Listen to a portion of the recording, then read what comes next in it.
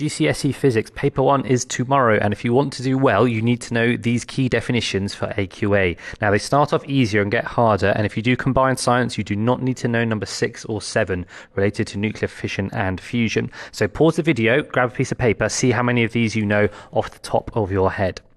Okay, first one, conservation of energy means energy cannot be created or destroyed in a closed system. Closed system means no energy gets in or out. You could say total energy is constant. That's also fine.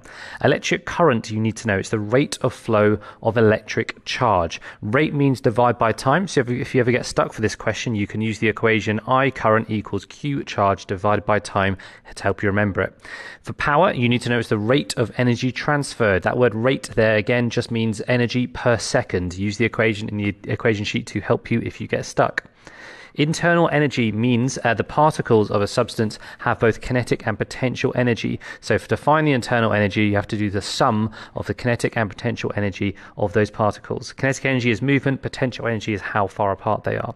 Half-life, this is usually 2 marks if it comes up, is the time taken for the number of nuclei in a sample to decrease by half. It could also be for the activity or the count rate to decrease by half. Nuclear fission, and this will be a 2 or a 3 marker, so a little bit longer definition here. For nuclear fission happens when a large nucleus, like uranium, absorbs a neutron and splits into 2 smaller nuclei, releasing both neutrons and energy. Sometimes the mark scheme demands you say energy in the form of gamma rays. Nuclear fusion, on the other hand, is 2 particles joining. Now, they're not just particles, they are light or small nuclei that join together to make a larger nucleus, and they convert some of their mass into energy. The example here would be hydrogen. Contamination and irradiation, 2 definitions that come up a lot you need to know. So contamination means that a radioactive source is present inside a person or inside an object, like contaminated water. Irradiation means the person is exposed to radiation. So contamination is usually worse in terms of danger or hazard to the person.